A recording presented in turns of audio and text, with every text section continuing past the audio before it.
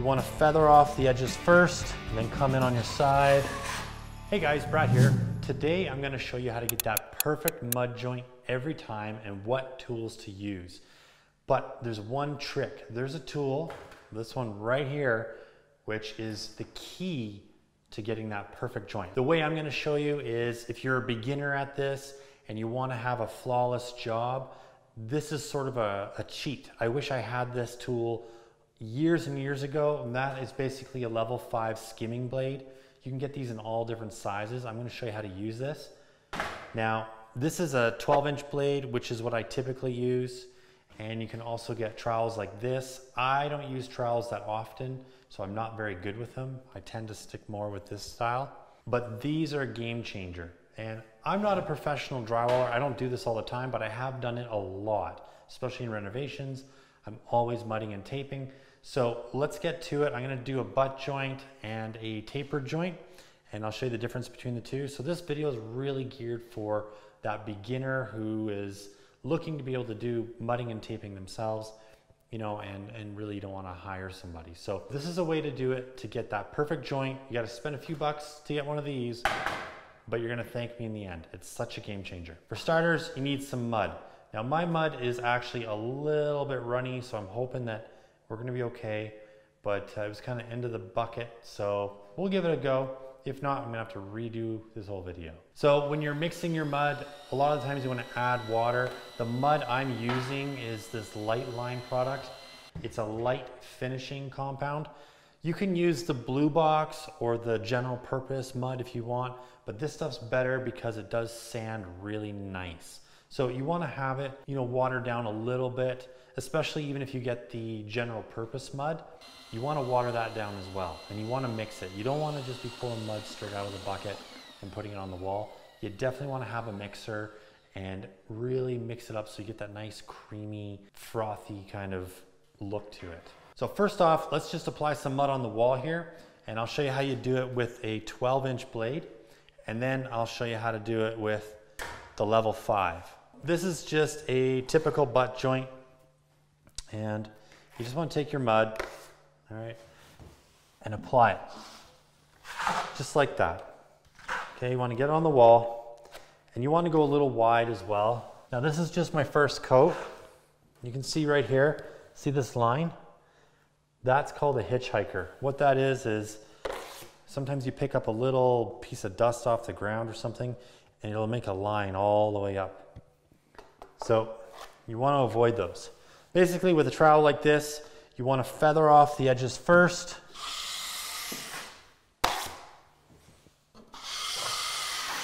Okay, and then you want to trowel out the middle. Now this is where it gets hard with a trowel like this, because you've got your edges.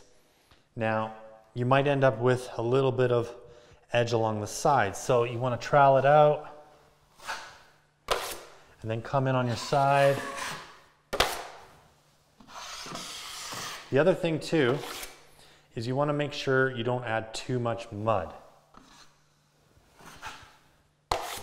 So first coat, not bad. You can see a little bit of flash through there of the tape, but not too bad first coat. This is very sandable, so you come back later, just give it a quick sand, and then you're ready for your final coat. That's easy for me. This isn't perfect like a professional drywaller would do. He'd probably do a way better job, or she. But for me, this is really good. All right guys, if you're liking the video, please hit that thumbs up button, subscribe, hit that notify bell. And if you have any comments, I'd love to hear from you. If you think I can do better, definitely leave a comment. But if you have any questions, honest questions about how to do this, how to improve or anything like that, I'd be happy to help. So love to hear from you. So now I'm gonna show you with the level 5, how much easier it is so you don't get these joints. Because a lot of the times people don't have the pressure down in their hand. When they're doing the middle, they might go too hard, and then you start digging it out and you get weird lines and everything. So I'm gonna take this mud off.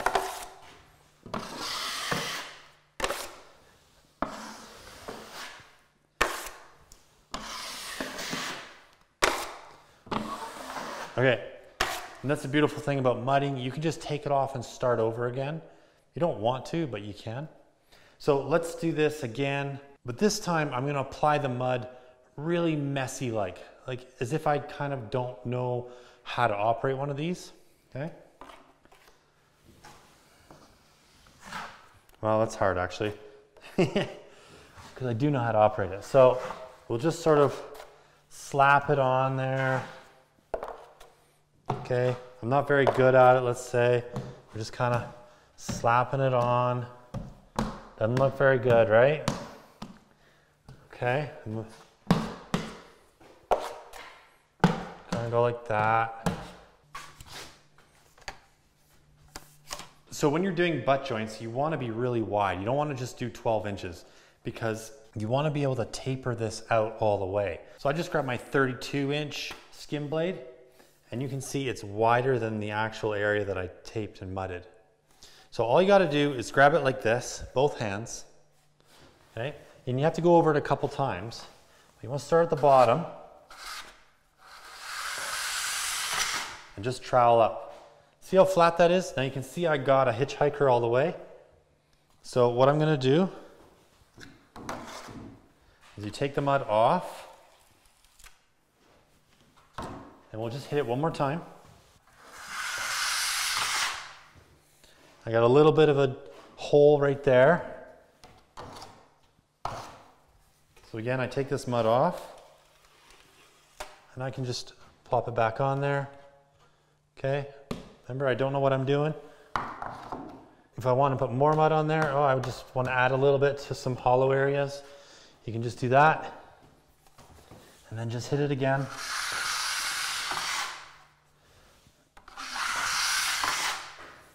And there you go. See how flat that is?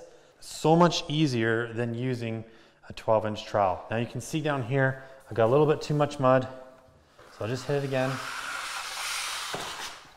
And there you go. So this is first coat. Second coat is even better. Before I recoat this, I'd sand off any of my, imperfections. I'm getting to the point now where I'm taking too much mud off. But you can see such a huge difference on butt joints. And butt joints are really, really hard to do. So up here, I got too much mud. Okay, just take it off. So what a butt joint is where you've got two ends of drywall meeting together. They don't have a tapered joint on them. So this is the horizontal side. So this sheet is laid horizontally, and we have a taper right in it. So when you put the two tapers together, that's where you put your tape. And then if you hold your trowel up like that, you can see the light right in behind there. And that's the void we're gonna fill. So tapered joints are a lot easier to fill than butt joints. Butt joints, you need to expand that line, 2 feet. Otherwise, you end up with a real hump on the wall. So that's why using something like this, that's a 32-inch blade, you're gonna guarantee that you're gonna be wide enough so that you're not gonna have these weird humps. Now, if it's really bad, you can go even larger, and you could come out here 32 inches or 24 and come out over here on either side. So you're really feathering this out. So you're gonna wanna feel it when you're done with your hand. You wanna feel if there's any bumps. You wanna take your trowel, you wanna put it on the wall, see if you've got any big divots or holes. And then when you prime it, that's when you know if you've screwed up or if you've done a good job. With the taper joints, these are a lot easier. You don't need to be using a 32-inch trowel for that. You can get away with just a 12-inch, or if you don't want to use this and maybe you're finding it's a little bit hard, let me show you. If you take your 12-inch, put it on there. Just a little disclaimer, I would never use a 12-inch on my first pass. I would use probably a 10-inch, and then I'd use my 12-inch for my final. But just for examples here, come at it with a 12. Now, come at it with some mud. See, it's really sloppy. It's dripping everywhere. You can just clean this up, just like that. But what you want to do is feather that back. See how I feathered that back? It makes it easier to sand. You never want to leave it looking like this, because this is impossible to sand. So you want to push down on the outside and just hit it lightly, like that. A lot of the times I'll use a 6-inch blade to just feather that out. It's a lot easier. And then you can come through and just do that. And that's ready for sanding. However, if you don't want to use this and you want sort of the cheat, then what you would do is add your mud. Okay, add my mud. It's not very pretty. Then I would grab my 24-inch skim blade. There's other brands out there. It's not just Level 5 that makes these. All the brands make these different types of skim blades. And then you'd come at it like that.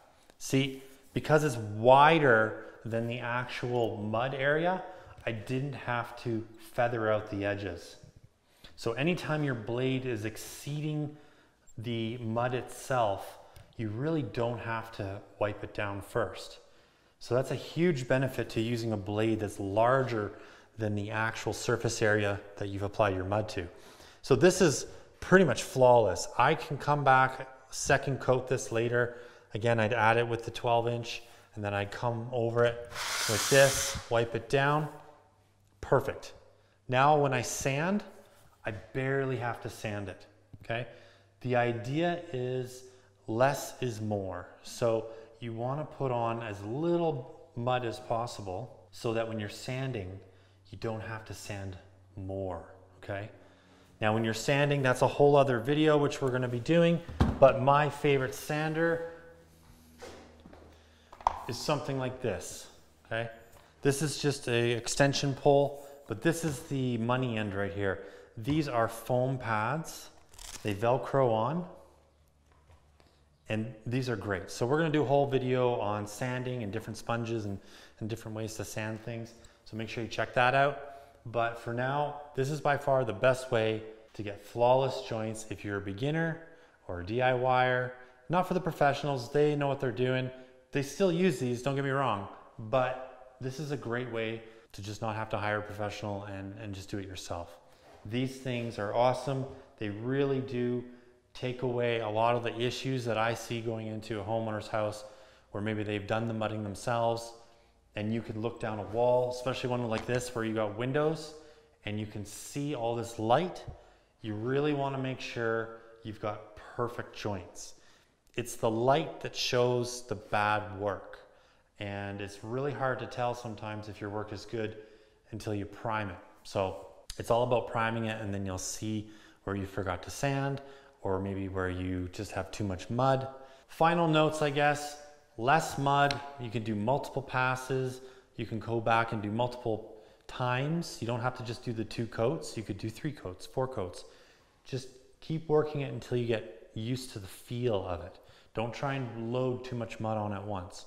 Just a nice clean pass. Keep it thin and you'll be okay. The other thing is on your butt joints, like your vertical butt joints, you want to go at least 12 inches on either side, minimum, at least 12 inches. And that's where something like this, a 32-inch, is really, really handy. You can get even bigger ones. I have a 4-foot one as well. We're also going to do another video. I'm doing a whole series, guys, on mudding and taping because we're doing this big job. You can also do level 5, which is a category of finish on a wall. It's not just the brand. So level 5 is where you coat the whole wall in mud and then you trowel it down with his skim blades. So I'll show you how to do that in another video. So make sure you guys subscribe, hit that notify bell. Until next time, keep on crushing it, and we'll catch you later.